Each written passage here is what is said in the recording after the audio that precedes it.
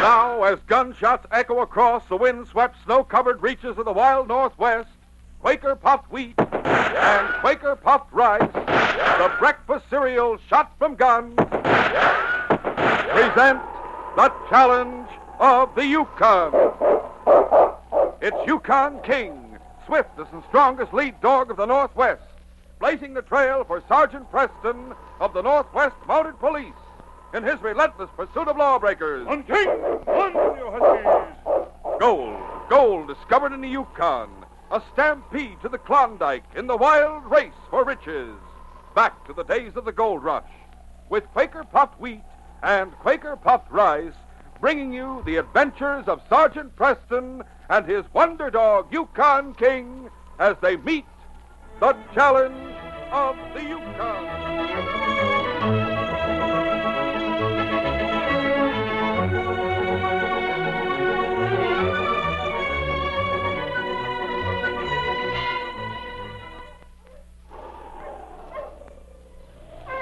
Picture yourself blazing a trail across the wind-swept, snow-covered great Northwest.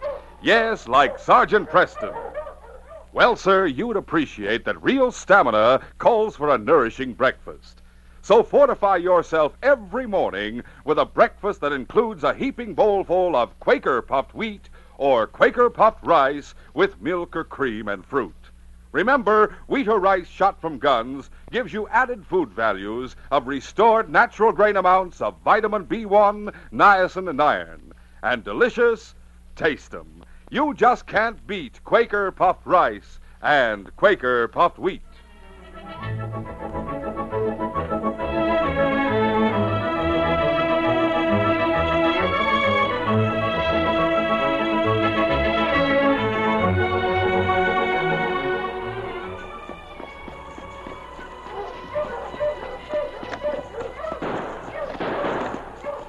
Sergeant Preston heard the shooting in the woods to the right of the trail and turned off at once. Seeking!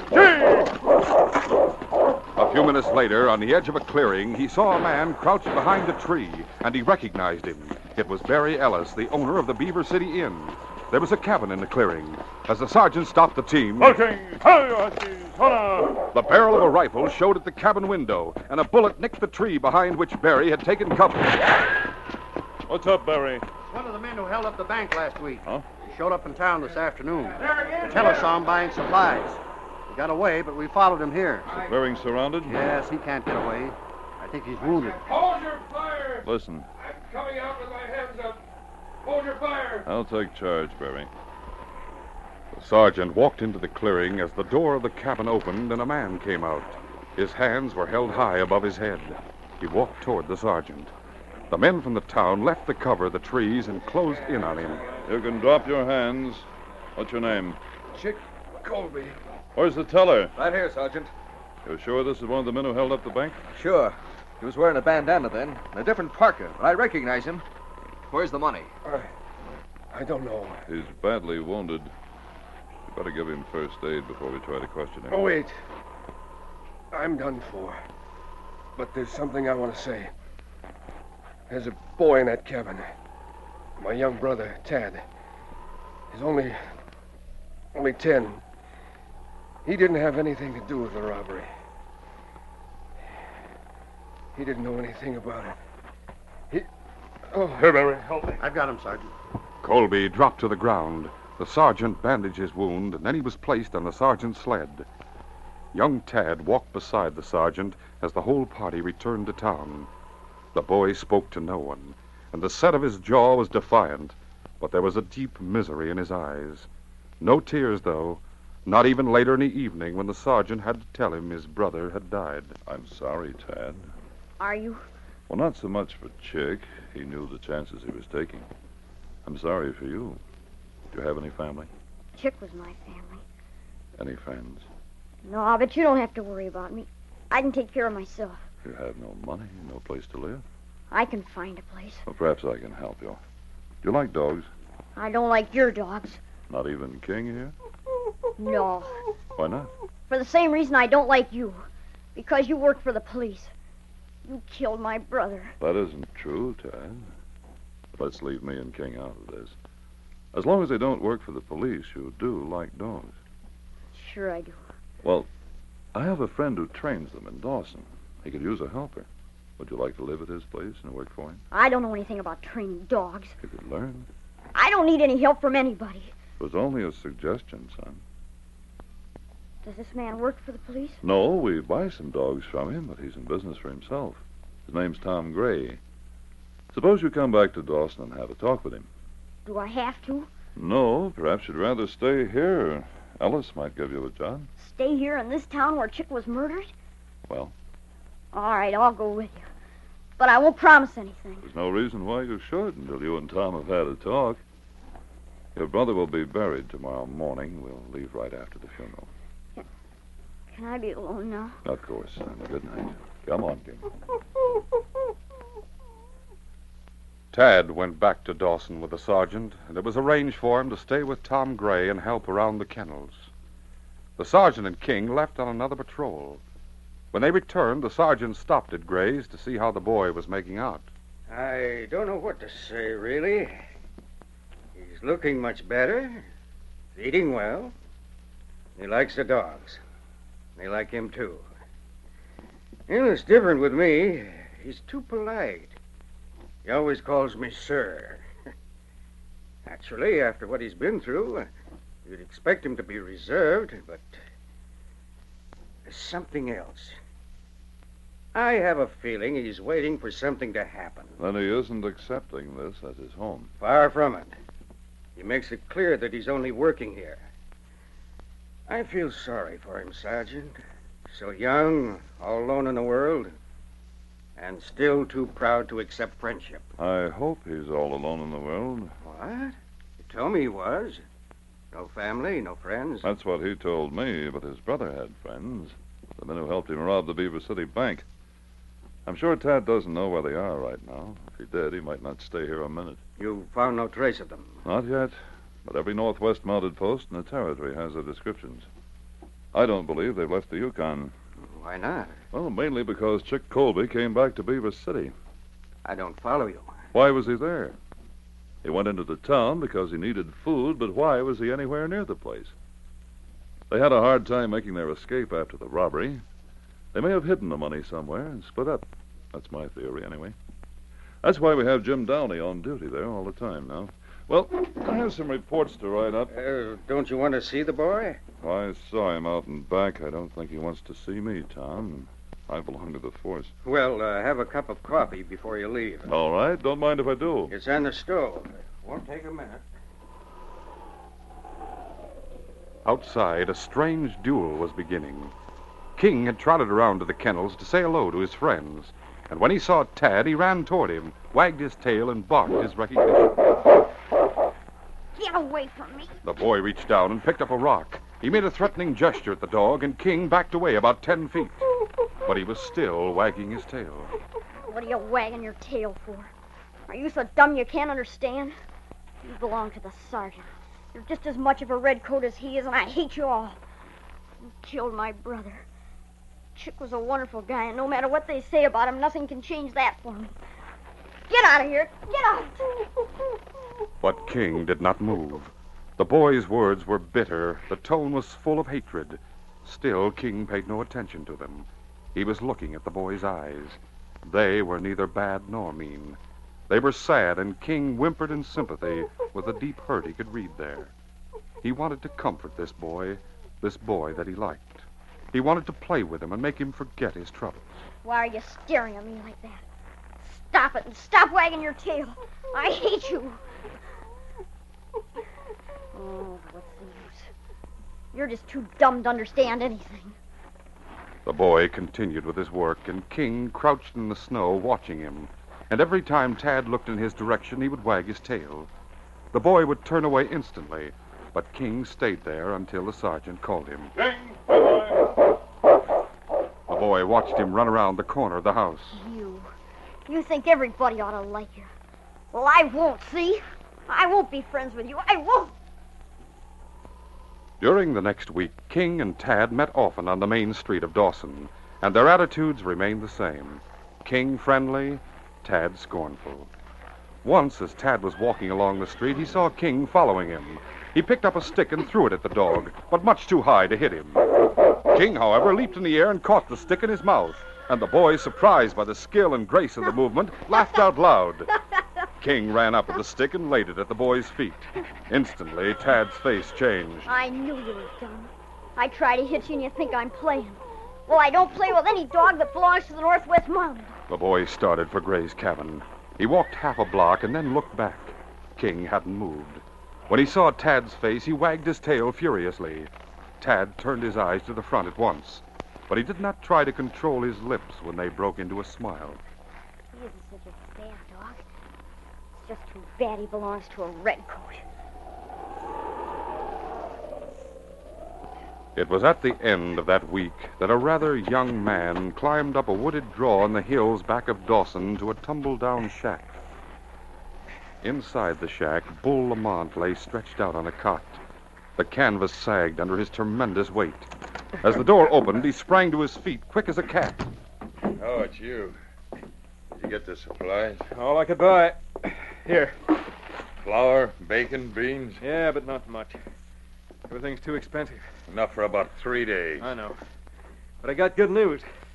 I found the kid. What kid? Chick's young brother. What of it? He's not going to get any more food from us now that his brother's dead. He's working for a dog trainer in Dawson. What about it? I still think I'm right. The police haven't found the money, we know that. When we split up outside of Beaver City... We should never let Chick hide the dough. You were in favor of it at the time, and I know why. You didn't want to be caught with it. Listen, Bud, I'm going to break every bone in your body if you say all right. Doesn't matter. That's all over.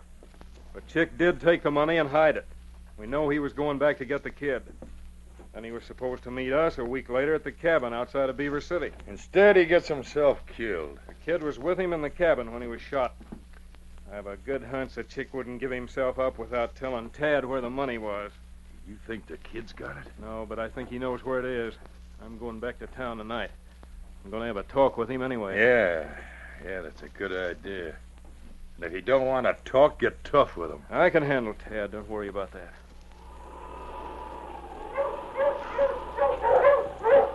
That night, just before he went to bed, Tad made a final tour of the kennels. He was just about to return to the cabin when Bud Sterling stepped out of the shadows. Hello there, Tad. Who is it? Bud. Bud, I've been waiting for you. Oh, is that so? Yes, I didn't know how to find you. I didn't even know how to try. But I made Chick a promise just before he gave himself up. Promise? That I'd show you where he'd hidden the money. Good. Your brother was a square guy, Tad. I know he was. You just tell me and I'll go and get it. I can't do that, but I can lead you there. It's in the woods near the cabin where Chick was shot. All right, then, come on. I'm ready. No, wait a minute. We're short on food. Can you bring some with you? Oh, Tom's still up. He'd ask a lot of questions, but if I waited until he went to sleep... Yeah, that's it. Look, I'll draw you a map. Now, Bull and I are camped in the hills. It isn't far. You meet us just as soon as you can. I'll be there, Bud. You can depend on it. We'll continue our story in just a moment.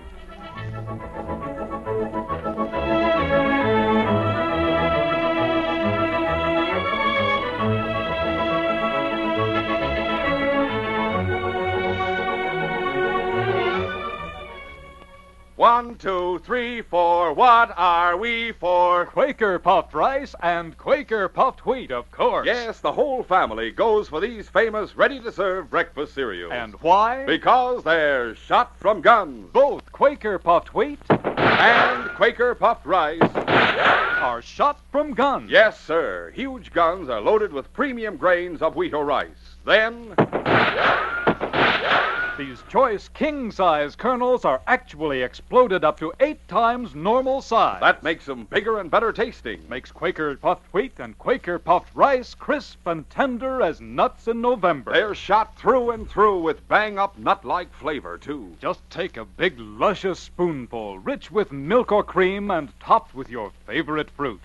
Ah, what a mouth-watering treat. And the best part of it is they're so nourishing, so good for you. Both delicious kinds furnish added food values of restored natural grain amounts of vitamin B1, niacin, and iron. So treat yourself to delicious, nourishing Quaker puffed wheat and Quaker puffed rice. Start tomorrow morning.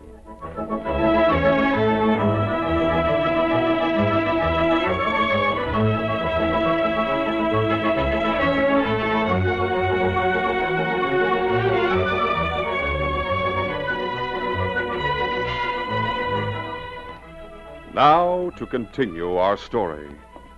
When Bud returned to the shack in the draw, he and Bull began to pack their few belongings preparatory to hitting the trail. Too bad the kid couldn't just tell you where the money was. It's better to have him with us. We'll just have to get rid of him afterwards.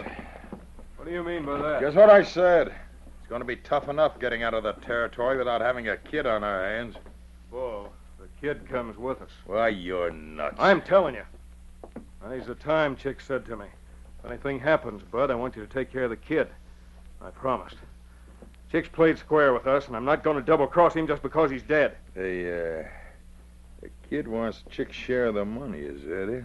You got any other ideas? I might have. Such as?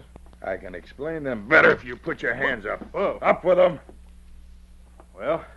The kid don't get any of that money, see? You don't like that, do you? No. Maybe you figure I'm making some trouble. Well, we can talk it over, Bull. Tad doesn't need much. Oh, no. You want to make trouble, so why should I split with anybody? Bull. Start walking, Bud. Outside and up to the top of the draw. You wouldn't. Get moving. It was long after midnight when Tad reached the shack. Bull opened the door. Come on in. Hello, Bull. I'll take off my snowshoes first. Did anybody see you leave town? No, Tom didn't wake up, and it's snowing so hard. Well, nobody could follow me. You ready to travel? Sure. I'll be packed in a minute. Are we leaving tonight? Why not? Well, the storm's getting worse. Well, we got a long way to go. We better get clear of Dawson while it's still dark. Yeah, I guess so. Whoa, where's Bud? He won't be coming with it. He won't. You heard me. But he's got to, Bull. That was part of my promise to Chick. You both had to be with me when I showed you where the money was. Yeah?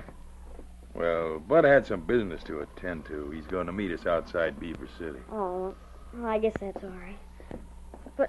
But Bull... And now what? He forgot his knife. There on the table. Oh, that's mine. Oh, it's Bud's. He always used to brag about how good it was. I won it from him on a bet. Now, don't ask so many questions.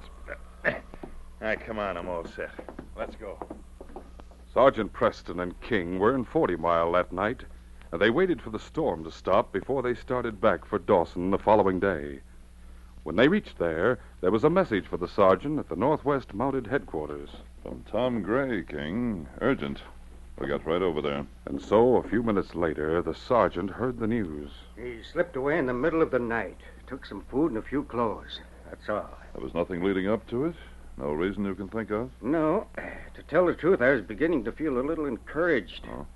I thought he was beginning to like me and to accept this as his home. You noticed him talking to any strangers? No.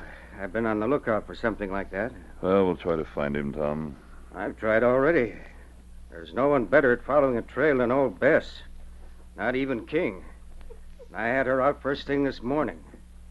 The storm was too bad. They showed up finally, I'm sure of that. The man who robbed the bank with his brother? Yes. King, you and I are going to Beaver City, boy. Well, I hope you find him, Sergeant. He's a good boy. Whatever he's done, whatever he's doing that's wrong well, it's because he's still loyal to his brother. I can't blame him for that. I can't either, Tom. We'll do our best to bring him back. Let's go, King. The sergeant and King reached Beaver City the following night, and then, for the next 2 days, with Corporal Downey, they made a systematic search of the forest surrounding the town. There was no sign of Tad. On the evening of the second day, King burrowed in the snow and went to sleep with the other dogs in the run back of the inn. He awoke at 12 o'clock. The night was quiet, and the sky was bright with the northern lights. King stood up and shook himself. Then he trotted back and forth for several minutes. There was no explanation for the compulsion that gripped him. Suddenly he whirled, ran the full length of the run at top speed, and leaped for the top of the fence. He scrambled over and dropped to the ground on the other side. Then he ran through the sleeping town and out into the forest. 2 miles away, Tad and Bull were sitting close to their campfire. We're going to turn in after we eat, aren't we? No. But we're pretty close to town now. The money's closer, isn't it? But we've got to wait for Bud. Where are we supposed to meet him? You should have been here by now. We can't wait any longer for it. We haven't waited at all. It's too dangerous. We'll get the money and you can catch up with us later. No, that isn't the way Chick said. I'm giving the orders. I won't show you where it is. Yes, you will. Oh, Bull, my arm. Let go. It's time you got things straight, kid. Bud won't be showing up here at all. He's dead. Dead? I killed him. I shot him. And you get the same treatment if you don't do just what I say. You're gonna show me where that money is tonight. If I do, what's to stop you from killing me afterwards? Nothing. And there's nothing to stop me right now. Then you won't get the money. You do what I say and you'll live. Try to get away, try any tricks, and what's that? King was standing just inside the circle of light cast by the campfire. King! A wolf! My rifle! No, don't shoot him. It isn't a wolf. It's only a dog. Get out of the way. I won't. Let go of that barrel. I'll shoot right through you. Go ahead. I don't care. But I won't let you shoot him. Why, you miserable little whelp. Oh. Dog, huh? But as Bull leveled the rifle, King was off and away. The bullet grazed his flank. He had reached the cover of the trees before Bull could fire again. The great dog ran as he had never run before, and when he reached the trail, he shot forward like a silver arrow. 10 minutes later, he was throwing himself against the door of the inn. The landlord opened the door. King, what is it? Hey, King, The come dog back shot here. past him through the inn's lounge and down the corridor leading to the sergeant's bedroom.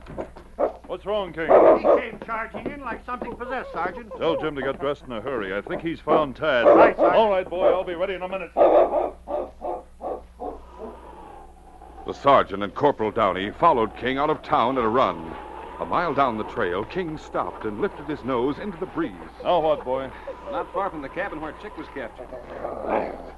King moved into the forest, but slowly now. Come on, Jim. I'm with you, Sergeant. The two men followed the dog. At the edge of a clearing half a mile away, Tad was climbing down from a tree. It was hard work because of the canvas bag in one hand, but at last he dropped to the ground. Here it is. Good. Bull leaned his rifle against the tree to take the bag. Let's see. Yeah, it's all here. Must be close to 20,000. 20,000. As the man counted the money, the boy edged closer to the rifle. He reached out slowly. His hand grasped the barrel. The rifle was heavy, but he managed to point it at Bull. Put your hands up, Bull. Why, you... Keep back. I'll shoot if I have to. I mean, I don't want the money. You can have it all. Just get out of here. Go on. I'll take that rifle first. With one hand, Bull knocked the rifle out of Tad's grasp. With the other, he knocked him sprawling into the snow. Now I'll finish up this business. And the bullet's the best way to do it. Bull reached to pick up the rifle. His hand was on the stock when a silvery ball of fury hit him hard and knocked him to the ground. It was King, but for a man of his tremendous bulk, Bull could move fast. He knocked King off his back and sprang to his feet in time to face the sergeant. I'll take care of him, King. Just guard the rifle. There's no man alive who can handle me with his fists. The sergeant was half out of his parka. Bull's right crashed against his jaw and knocked him to the ground. Bull rushed forward to jump on the sergeant, but the sergeant was too fast. He managed to free himself of his parka and leap aside. Why, you- Bull's rush was met with an uppercut. Bull lashed back, and the two men stood toe-to-toe, slugging it out. Tad crawled away and ran to Corporal Downey's side. Why did you do something? Why did you help the sergeant? He doesn't want any help. Bull's too big for him. He's too strong. Why did you use your gun? The sergeant saw him hit you, Tad. He didn't like it. He's fighting Bull for me. That's right. And King. It was King who brought you here. You're right again. You've got to save him. Watch, Tad. Watch. There was no doubt Bull was the stronger man, but the sergeant was quicker and in better condition. Time and again, Bull missed, and the sergeant countered. I'll kill you. Once again, the sergeant ducked, and then, seeming to throw caution to the winds, he waded in. His right and left flashed like pistons, and for the first time, Bull was forced to give ground. The sergeant seemed to be charged with superhuman energy. Step by step, Bull was driven across the clearing. Now his breath came in deep, heaving sighs. His massive arms were no longer striking out. And when a final right crashed through his defenses and connected squarely with his chin, he dropped to the ground and hid his face in the snow. Well, you had enough. You're under arrest in the name of the Queen.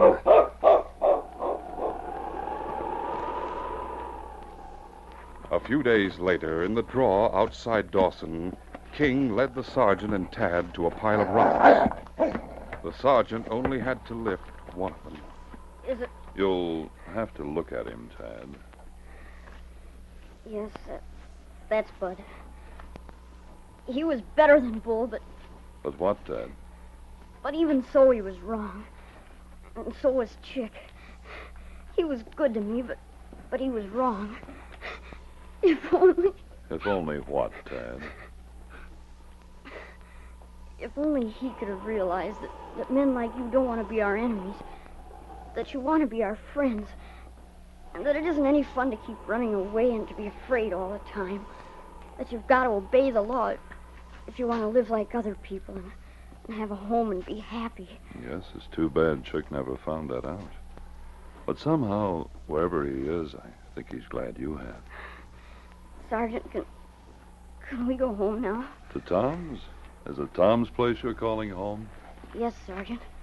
Tom's been as kind to me as any father could be, and I haven't been square with him. I want to prove to him I can be different. The kind of boy he wants me to be. You will, Tad, I'm sure of it. Well, King, this case is closed.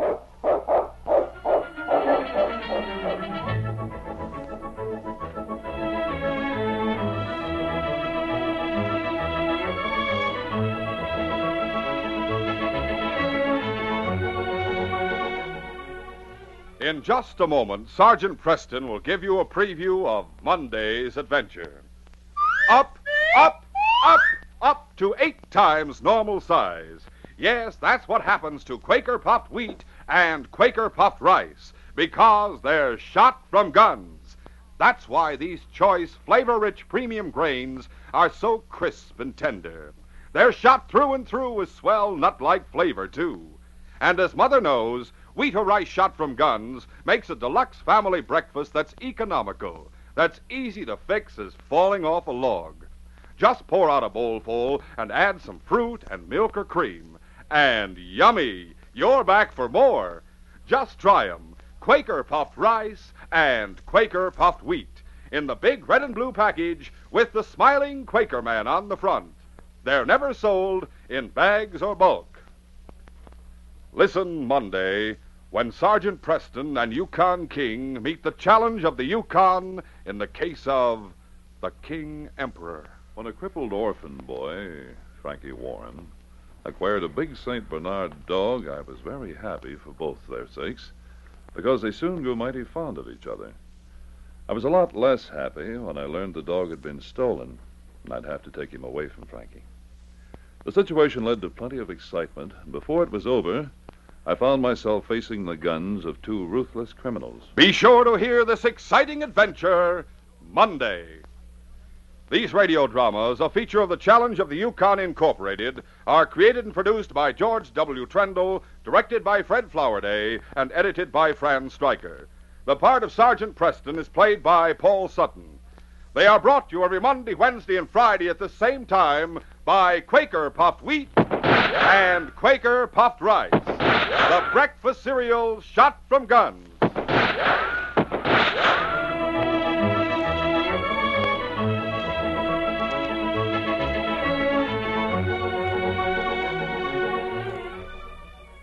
For a delicious hot breakfast, eat Quaker Oats.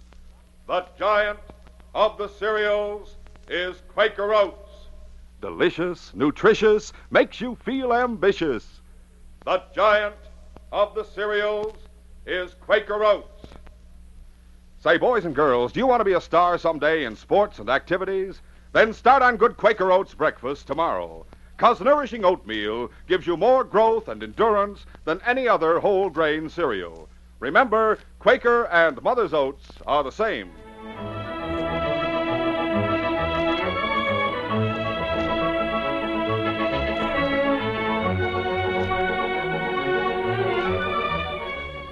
This is J. Michael wishing you goodbye, good luck, and good health from Quaker Puffed Wheat and Quaker Puffed Rice. So long. This is ABC, the American Broadcasting Company.